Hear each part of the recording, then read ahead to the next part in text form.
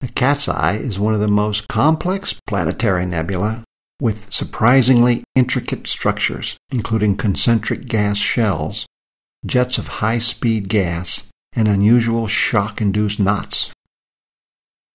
These features made the Cat's Eye Nebula perfect for developing a new way to figure out how far away planetary nebulae are.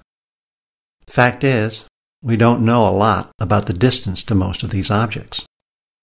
There may be as many as 25,000 planetary nebulae in the Milky Way, but only 300 have distances that have been measured with some reasonable accuracy. This is due primarily to the nature of the nebula themselves. You'll recall that two of our most useful tools for figuring out how far away is it are standard candles, like Cepheids, and parallax.